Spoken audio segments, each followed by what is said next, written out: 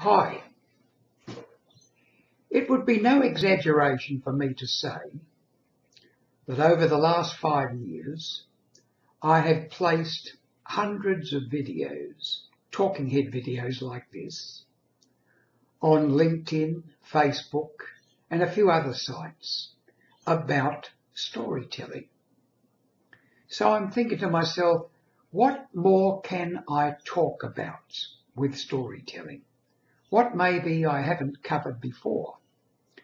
And I came up with this idea. Back in 2015, I was invited to go to Hong Kong to speak at the District 89 conference and give a workshop on storytelling. They asked me to send them some material, and this is what I sent them.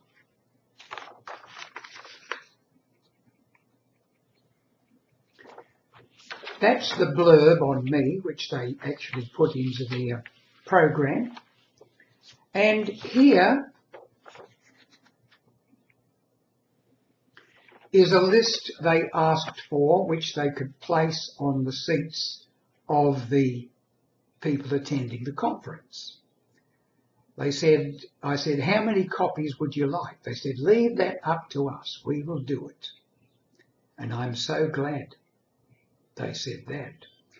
Otherwise, I would have had to take nearly 1,000 copies with me on the aeroplane, because there was 900 people registered for the conference, and I was told they would put a copy of this on every seat in the place. So, what's on the sheet? What's on the sheet is 12 different points on storytelling. I won't go through all the points now, but the first one is entertainment.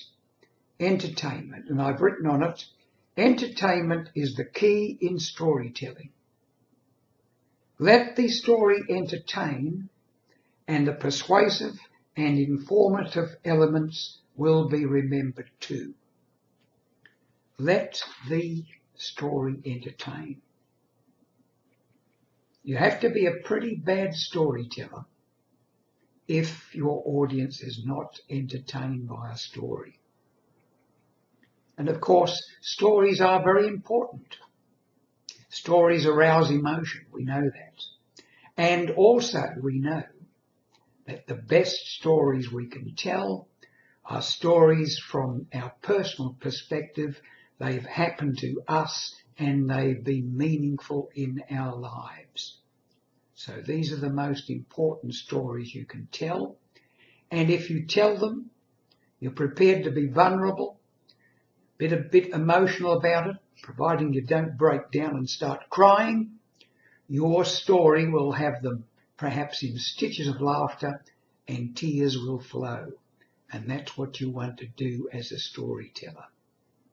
Quite frankly, I've had audiences that have cried unashamedly at some of the stories I've told. Not stories particularly from my own life, but stories particular and common to us all. Stories entertain. Stories are important. Stories are very, very important. So remember, in your presentations, always put in plenty of stories, and put in stories which are going to entertain.